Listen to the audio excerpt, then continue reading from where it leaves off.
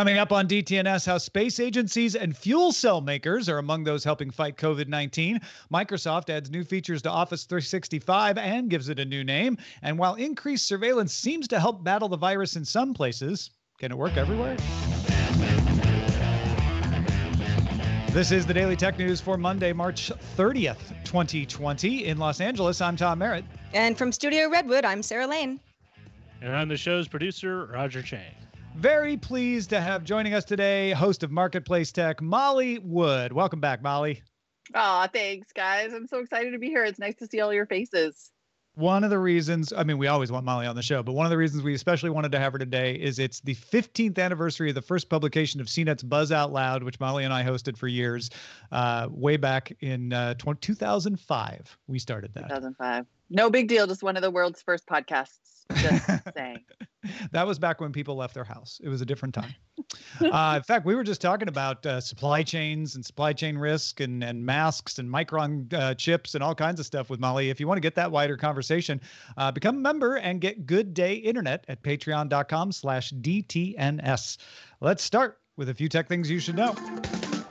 Microsoft announced use of Azure services in regions with shelter-in-place orders increased 775% with use of services like Microsoft Teams, Windows Virtual Desktop, and Power BI. The company announced last week it would be prioritizing Azure services to first responders, medical facilities, and other healthcare applications. Amazon warehouse workers in Staten Island, New York, walked off the job Monday, demanding better treatment during the COVID-19 outbreak.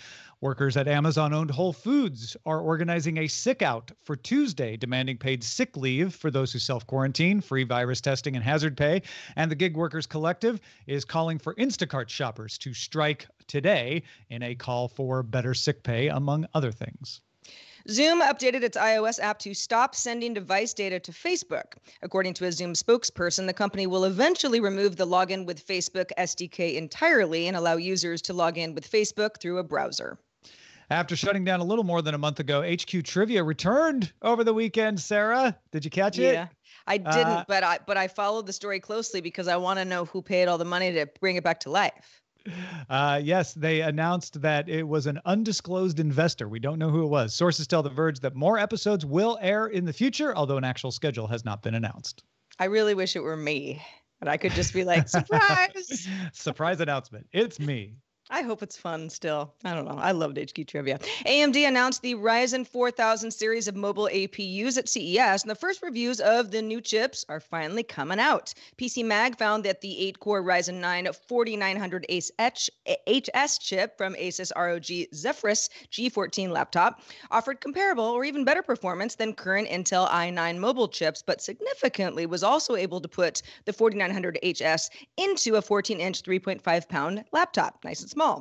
Reviewers also saw strong battery life from the Zephyrus G14, with The Verge getting almost 9 hours on a charge with general use, nothing too crazy. AMD has competed with Intel on desktop performance really since the launch of its Zen architecture back in 2017, but the initial Ryzen 4000 reviews seem to show that AMD is now competitive in mobile as well.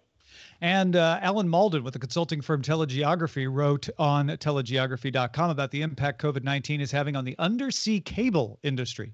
Cable factories are running close to capacity to meet demand for undersea cables, but quarantines have led one manufacturer to close two major factories, pushing back new deployments. Now, the good news is the existing cable framework has plenty of existing capacity that can be lit up. The bad news is that these cables need frequent maintenance. More than 100 breaks happen a year on average in undersea cables. Repairing these cables requires manned crews, as well as, more problematically, permits from governments to access ports and territorial waters, something that was already causing delays before the virus.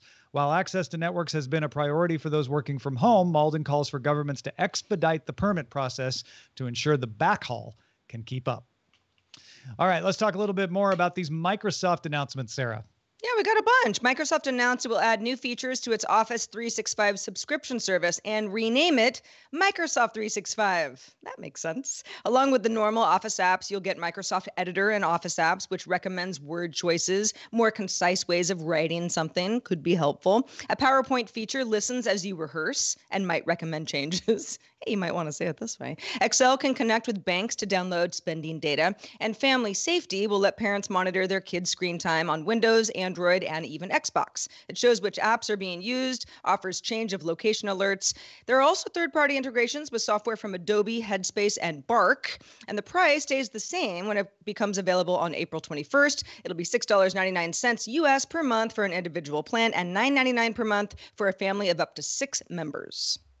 So this is taking a cue from the enterprise version. Microsoft 365 is already a name they use there. And I think the fact that everybody was like, okay, but how much? But how much? And they're like, it's the same price. If you already have Office 365, you're just going to get all the extra stuff. Means that I think this is probably just nice to have extras that Microsoft is providing. Molly, what do you think?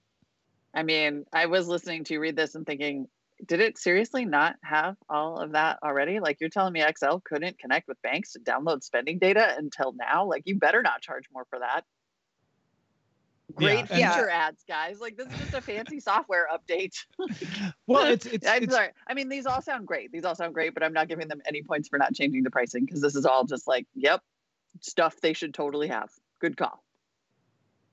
And it's all a lot of AI stuff. I mean, the bank stuff, I think you could do some downloads, but now it'll actually be able to categorize stuff for you and do some smarter stuff.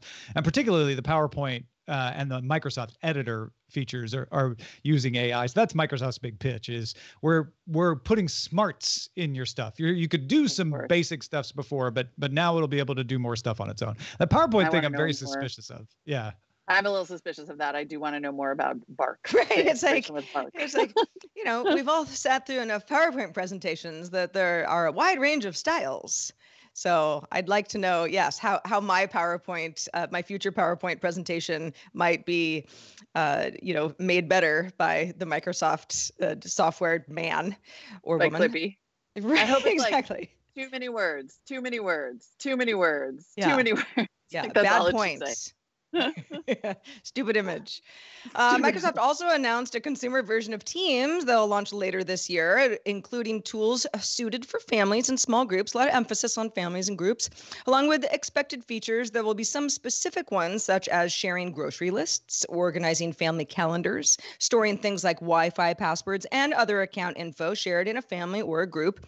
Microsoft Teams for Android and iOS will get these features in preview in the coming months. So if you're wondering, we haven't heard about Skype, what's going on with Skype? Microsoft's corporate VP for Modern Life, Search and Devices, Yusuf Mehdi, told TechCrunch, quote, "We remain committed to Skype. Skype today is used by 100 million people on a monthly basis. The way I think about it is that Skype is a great solution today for personal use. A lot of broadcast companies use it as well."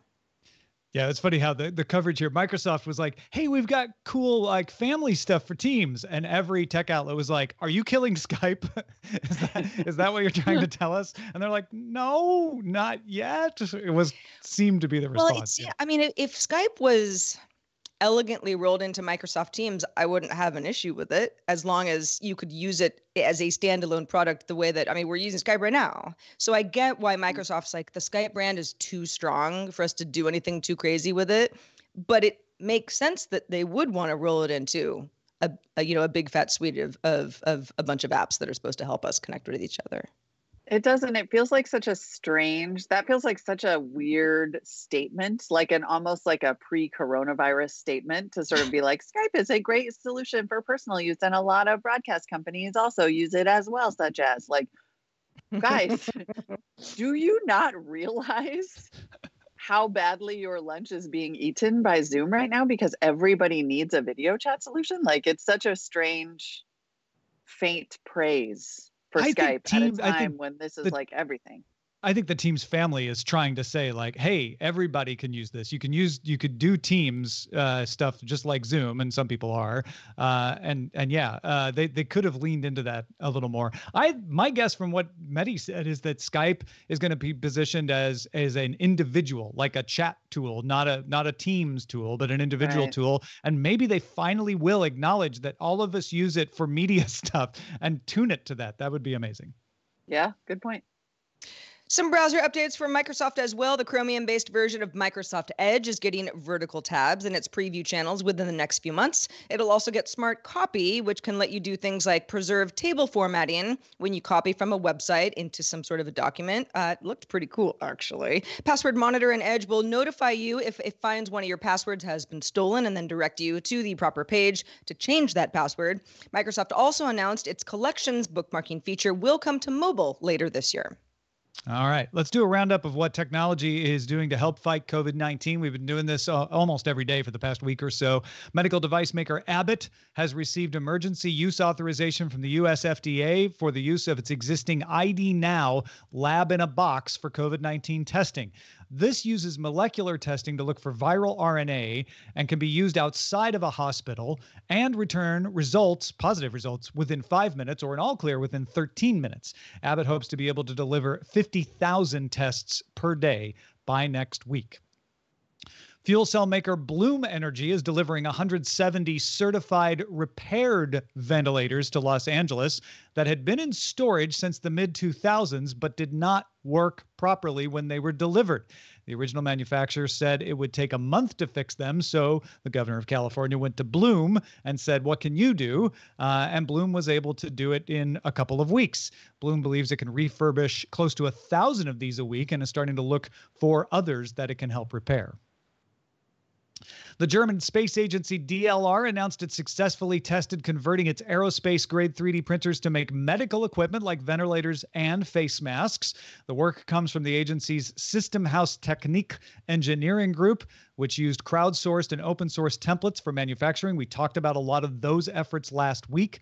DLR is sharing what it learned with other institutions to help them ramp up production as well, and is working on getting their products certified by healthcare agencies at the same time.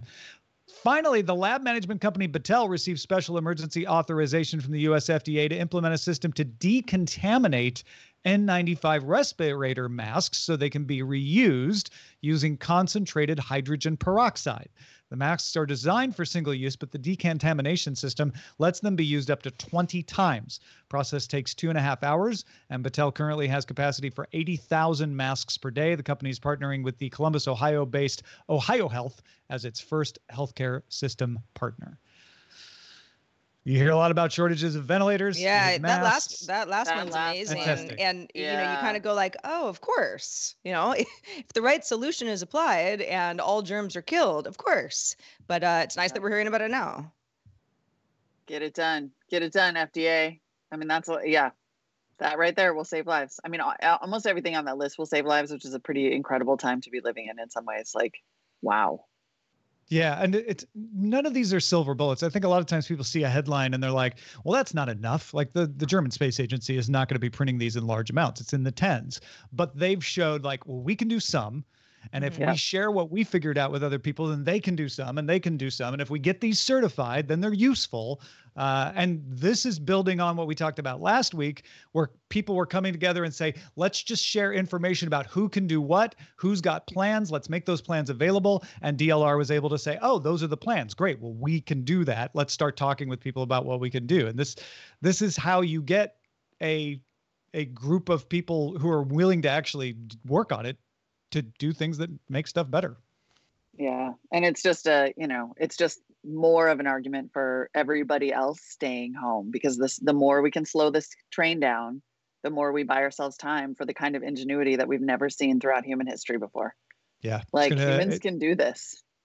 It's going to take a lot of coordination, and thankfully the internet makes that possible. So let's make sure that backhaul stays repaired so the internet keeps working. Like, it takes all of us. Like, we're in this together, really. Like, we really are. Like, the entire planet has never before seen. This is amazing to watch. Yep. Hey, folks, if you want to get all the tech headlines each day in about 5 minutes, be sure to subscribe to dailytechheadlines.com. All right, let's talk about testing and tracking as sort of the thing that people have been saying, people who are in medical health positions of expertise say, or what you need to combine to fight this. Germany hopes to launch a smartphone app within weeks to trace people infected by the coronavirus. We've told you about the one they do in Singapore called Trace Together. Germany's is going to be similar to that. It's voluntary. It uses Bluetooth to detect when you're near each other. The Fraunhofer Institute for Telecom's Heinrich Hertz Institute is working with others in Europe to save the duration and contact between people on your phone for 2 weeks anonymously without using location data.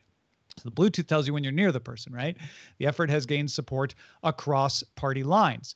Now, over here in the United States, the Wall Street Journal says our CDC, state and local governments, have used anonymized location data from mobile ads to aid in pandemic response plans. Data is received through the COVID-19 Mobility Data Network project coordinated by Harvard, Johns Hopkins, Princeton, and other schools, with the goal of creating a portal with information on up to 500 cities in the U.S.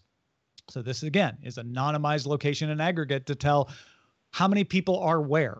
Do we see people, gathering together? Are these different? In a recent Engadget piece, Violet Blue points out that while South Korea and European Union countries have turned to smartphone apps and services to track citizens, these countries have strong privacy legislation that puts limits on the long-term impacts. European countries have to meet GDPR requirements to collect data. Singapore has privacy laws that require individual consent. That's why the Trace Together app is voluntary. In Korea, people know what was collected, how it would be used, and importantly, when it would be erased. In fact, on March 9th, South Korea's Vice Health Minister Kim Gong-lip said public participation must be secured through openness and transparency, adding that his team was making efforts to respect creative thinking and use cutting-edge technology to develop the most effective means of response. The tracking is also only worthwhile when it's combined with testing and any other efforts to help people. Violet Blue writes, most of the countries showing success with coronavirus tracing have unique current legislation specific to pandemics with provisions on data collection. Here in the United States, I think it would be charitable to describe our privacy protection as patchwork at best. Molly, is it even possible in countries like the United States who don't have strong privacy protections to make something like this work? I mean, we talked about this a little bit with respect to Singapore. I talked about it on the show today. The thing about the MIT has that app where they're hoping to get people to voluntarily download it and report information. The Singapore app works similarly. But the thing is, like, there is a strong central authority in Singapore that can basically say, everyone has to do this. We do not, put charitably, have that in the United States. Like, there is no one person who can say everybody needs to do this and then everybody will do it. So while the technique is sound, great, on the other side of the equation, we have a massive existing surveillance network with crap tons of useful data in it. And so the idea that governments, including ours, are going to sort of sit there and be like, well, it would be better if we did it in a voluntary way when this thing is like moving like wildfire. And they're, like, on the one hand, yes, you're going to have people who take advantage of it, profiteers who say, great, this is our chance. We've been wanting this data all along for law enforcement and a million other reasons. So this is our chance to sort of like weaken these protections and take it. But it also is this kind of dilemma where they're like, but the data's there now. And if we access it now, we have the potential to do real good with it. All that adds up to the likely end of privacy, but I can also see the reasoning. Well, and that's the problem, right? Is we don't have a trustworthy system to begin with. So when there is the data that would be incredibly useful, again, if there's proper testing to go along with it, which is a whole separate issue that has to be there as well. But let's say that we fix the testing issue. We're getting there. And we have the ability to collect the data. Look at Germany. Germany is a country that historically is very anti-surveillance these days. You are seeing Germany leading the effort to create GDPR. But because of that, when companies say, or when the government says, we need this information now, we would like you to give it to us, and we promise that we will respect GDPR and it will remain anonymized, et cetera. People believe them because they're like, we've been fighting for this for a long time. We trust that this won't erode our privacy too much because we have protections in place. But in the United States, because we don't have those protections, when someone says, look, we just want it for now, we promise that this will go away later, people don't trust it because we have had the opposite experience of people saying they weren't doing things that in fact they were doing that or worse. Yep, exactly. I mean, I just don't, like the best thing that our government could do for us now, paging Ron Wyden, America's, the internet senator of the internet, is to enact legislation that says whatever data is collected and used now will be deleted. Like, just give us a deletion date. It'll be deleted in a year and a half. It'll be deleted upon receipt of a vaccine, whatever.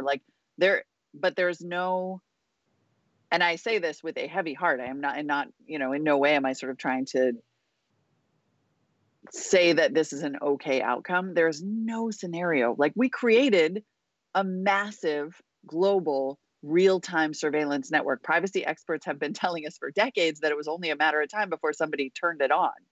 And today is that day. There's no way they're going to be like, nah.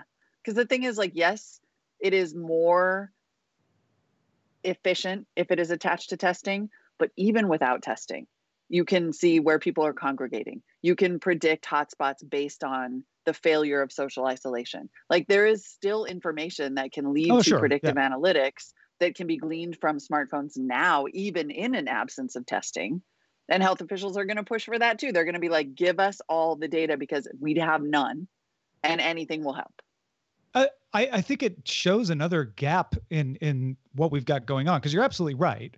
We can have that anonymized aggregated data. That stuff, like we mentioned from the CDC, can be helpful in showing where people are.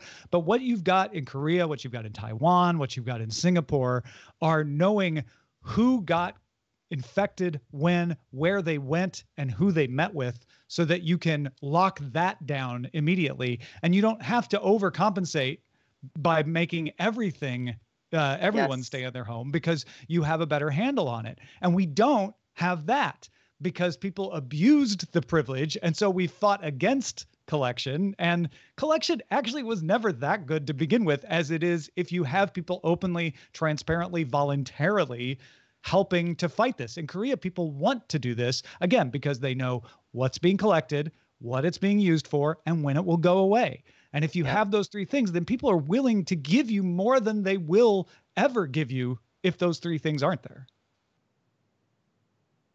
Yeah.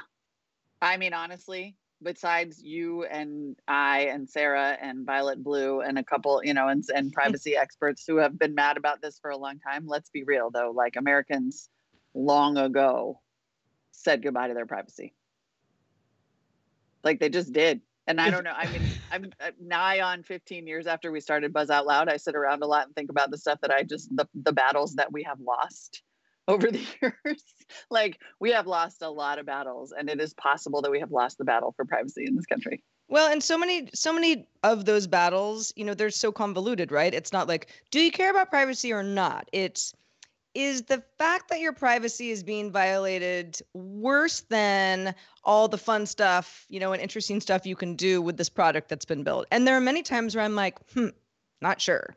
Or, yeah, I guess my privacy suffers, but I think I'm benefiting more on this side of things. So a situation like this, as you mentioned, Molly, it's very hard in a extremely uncertain and scary time, for people to be like, privacy first always. Well, some people do say that, but in general, this is, it's a tougher question to answer.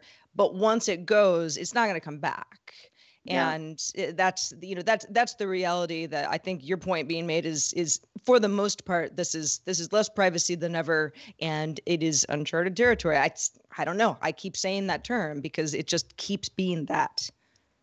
It's the worst of both worlds though, right? We haven't lost enough privacy to be able to fight this virus effectively the way South Korea is, for example, or Taiwan or Singapore.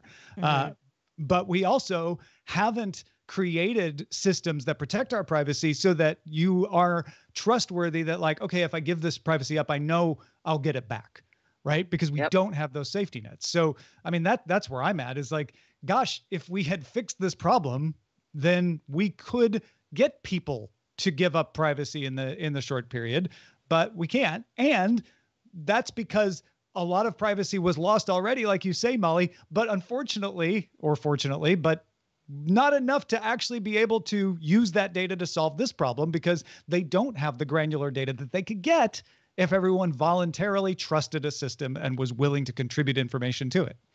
Right. And so because it's imprecise and it isn't paired with testing, it's going to be way broader in terms of collection than it needs to be. Right. And this being America, there will also be those who take advantage. There will be absolutely be those who say, this is my chance.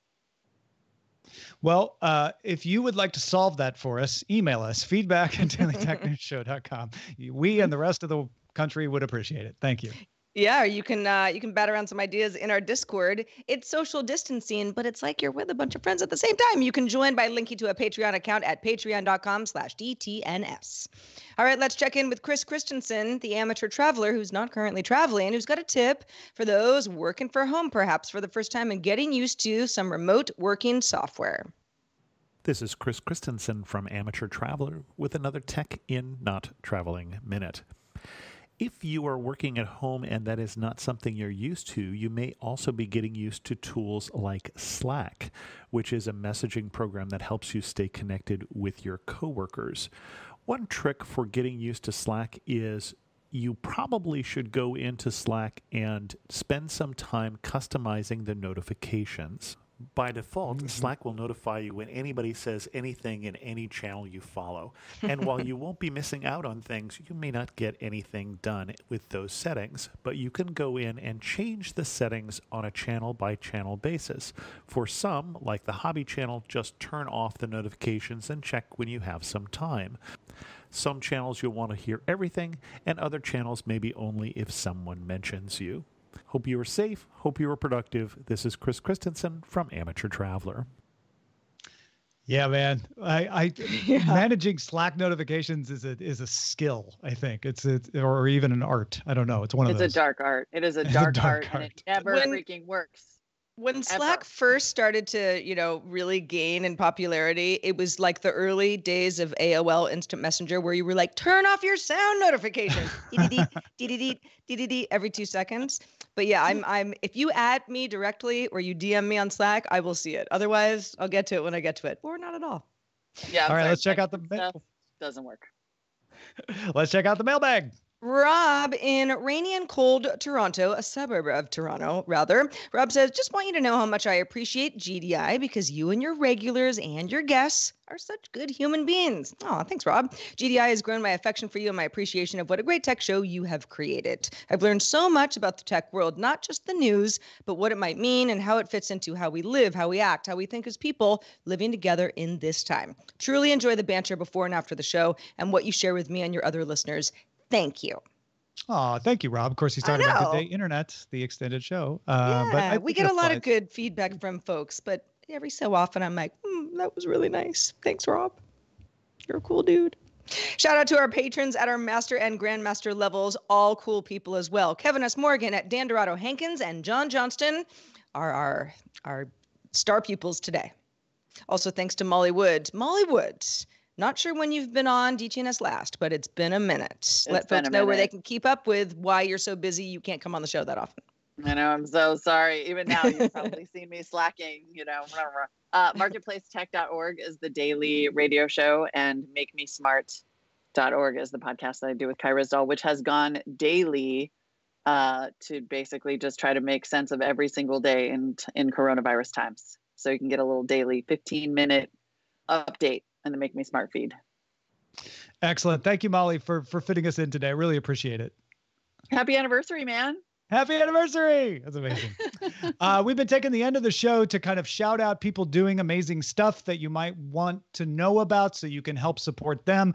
Matt wrote in and said, I can't believe it's been 15 years. I started listening to Buzz Out Loud on CNET when I was an undergrad. Now I'm a father, husband, and school principal, and I thank you from the bottom of my heart for all of the news, information, and calm perspectives. I'll be upping my Patreon pledge this week to cover for those who can't continue. I appreciate all that you do. I wanted to let my fellow audience members know about about our open classes for K through 8 students. My school's teachers are posting all of their lessons at davincitree.academy/online learning for anyone to join. There's no fee, no sign up, no registration. We simply want to help kids whose schools don't have the resources to broadcast daily lessons during the shutdown. Lessons will range from 20 minutes for kindergartners to 2 hours for middle schoolers. And while our production value is nowhere near DTNS, we hope we can offer some hope and benefit to our online community during these stressful times. Thank you, Matt. And again, that is davincitree.academy, DAVINCI tree.academy/online learning. Don't forget, you can also support the show, patreon.com/DTNS. And that's it for us. Our email address is feedback@dailytechnewsshow.com. Keep the feedback coming. And if you can join us live, we are live Monday through Friday at 4:30 p.m. Eastern. That's 2030 UTC. And you can find out more at dailytechnewsshow.com/live. Back tomorrow with Patrick Beja. Talk to you then.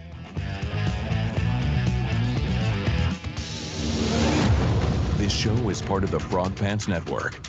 Get more at frogpants.com. Diamond Club hopes you have enjoyed this program.